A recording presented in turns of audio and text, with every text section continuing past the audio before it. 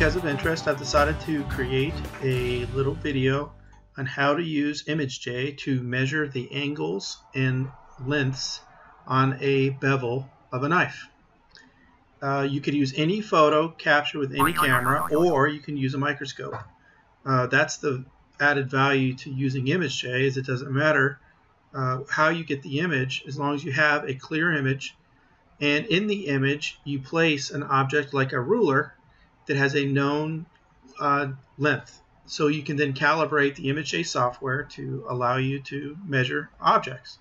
So the first thing we need to do is we need to open up a new object, and I think I put it, let me see.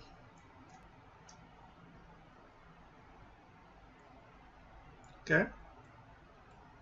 So you can drag and drop. So I took a photo, which is right here, of my mold impression using the thermoplastic. Inside the photo, you can see that I have a ruler placed here, and this, from this line to this line, is 1 centimeter, and each division in between is a millimeter. So these are known distances. The software will calculate any distance that you draw once you have calibrated it to a known distance. So the way we do that is we click on the Analyze button, and we click on Set Scale. And right here, what it does is, right now I didn't choose any lines. I didn't put any lines on the photo. So it's thinking that I'm looking at a 0 pixel distance. This is where I'm going to put my known distance, and then it's automatic. It's going to put the length, the unit of length, which will be millimeters, and it'll automatically calculate. So let's go back, and I know that from this, and I'm going to zoom in so I can see this, and this is the power that ImageJ gives us. I know from the bottom of here to the top of the next line is 1 millimeter. So I put my line there, I choose Analyze, I choose Set Scale, and here it's telling me that this distance here is 175.479 pixels. But I know from the scale that's on the ruler that that's 1 millimeter. And I'm going to choose OK, and I'm going to choose this global so it does for all layers, and hit OK. Now my tools are all calibrated. And I know that because I can now draw a line from here to the base of this millimeter. And what you'll see at the top of the screen up there was it's now 2 millimeters from that point to that point. And watch this here at the top. It's kind of hard for me to do both. But I'm going to draw a line, and as I draw the line, you'll see how it measures from there all the way to there is 3 millimeters. So now it measures everything in between and everything to the extreme on this ruler. But that's not the focus of our attention. The focus of our attention, now that it's calibrated, is actually the impression of a blade edge in the thermoplastic. So I'm going to zoom in on the impression now that this image is calibrated to that ruler, and I will start drawing my distances here. Now there's a couple other things that we can do, and you want to be able to save your measurements, because this is pretty much just a measurement and counting tool for ImageJ. It's what's called ImageJ, and it's an image processing software, so it's very powerful. It's even more powerful than, in my opinion, than the Dino Capture 2.0, but it's a little more, it's not nearly as intuitive as Dino Capture software. So the first thing I want to do is I want to measure, which is our primary focus, the bevel edge. So I'm going to click on this angle, and I can kind of see here that there's a shoulder here, and there's a shoulder about right there. So I'm going to click once, draw this line on the inside, because remember that the metal was on the inside of this impression. And I'm going to go to the tip, and then I'm going to come all the way down here, and if you notice at the top of the screen already, it says 24.96, and I'm going to go to this shoulder here, 25. So I'm about a 25-degree angle on my bevel here. And that's my first measurement. So what I'm going to do is I'm going to hit the M button. And what it's going to do is it's going to populate this table with measurements. So I know that's my first measurement. I've got 25 degrees. Now I want to measure the distance behind that angle, that bevel, from bevel to bevel edge, here to here. Oh, I don't want to select. There we go. From there to there. Okay, and I know that that length is 0.90. So I'm going to hit M on the keyboard, and what you'll see, I moved it a little bit, is that that length is now there. So now I also want to measure what is this angle here. So I'm going to go ahead and choose that tool again. I'm going to choose the inside here. I don't want to get too close to this radius here. I want to stay on the inside because that's the impression. The rest of it was just where the thermoplastic wasn't touching the blade edge. So I'm going to come out here on the inside of that line, and you can see now where the shoulders are a little bit clearer. I'm going to draw out, clear out way out to here. And we may need to go a little bit further than that. So I'm going to zoom up a little bit. And then I'm going to come back down over here. And what you see is you're looking at a 10-degree angle. Is what I've produced there to draw those straight lines. Okay?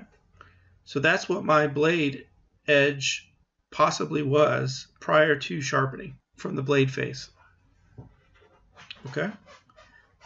And I'm going to hit M.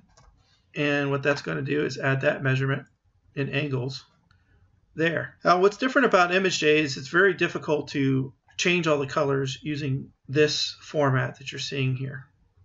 But you can do a process called ROI Manager.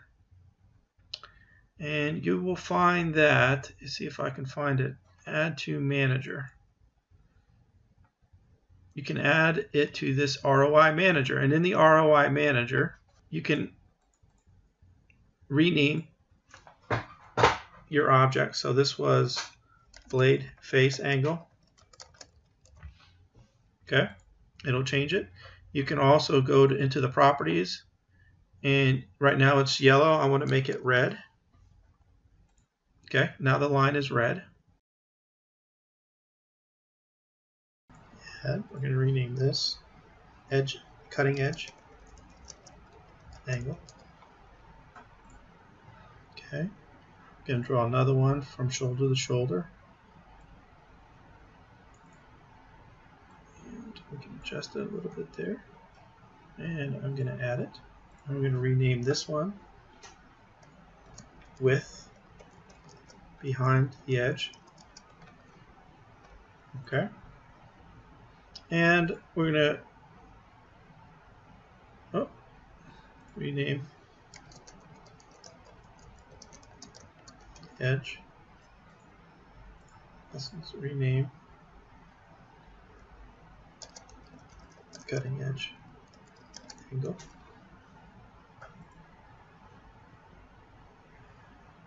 Okay. I'm going to draw a line from the point here, just a little bit away from it. Okay. And I'm going to draw it all the way down the center of the blade. And what that's going to give us, add, rename, is a measurement of the blade and image. Blade length and image. Okay. And we'll change these colors. I know I hadn't been doing this properly. And you probably noticed that I'm losing them as I go. You can actually choose this to show all, and all of them will come back with their number labels or what order they're in. So I'm going to turn that off because I'd like to be able to see one at a time if I can help it. It's kind of a little different function than the other software application. So what other angles do we want here? So maybe I want to measure the left side of the bevel and the right side of the bevel. Right, so I'm going to add a new one. I'm going to come over here to this shoulder that I can see visible. I'm going to click, make sure I'm on the line drawing tool, and I'm going to draw just there to the tip on the inside. Okay, and I'm going to rename this left bevel width. Somehow I messed that up a little bit. I'm going to change the properties of that from yellow to green. Okay, and we'll measure another length from the right shoulder to the tip. And if you see that's a little in, so I'm going to get the little pointy finger and move it into the inside of this angle. Okay, and I'm going to add that, and we're going to rename that right bevel width. Okay, and I'm going to change the color to that to magenta. Okay, so we have the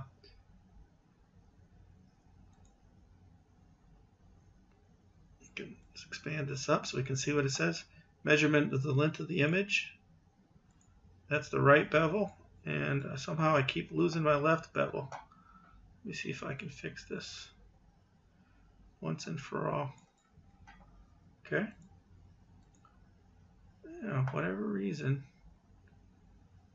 it does not want to save that. So what we'll do is we'll just delete that, and we'll enter a new one.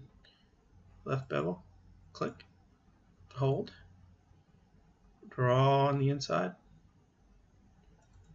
Okay. And we're going to add that to ImageJ, and it's going to be renamed to left bevel width. Okay. And I'm going to change the properties to cyan.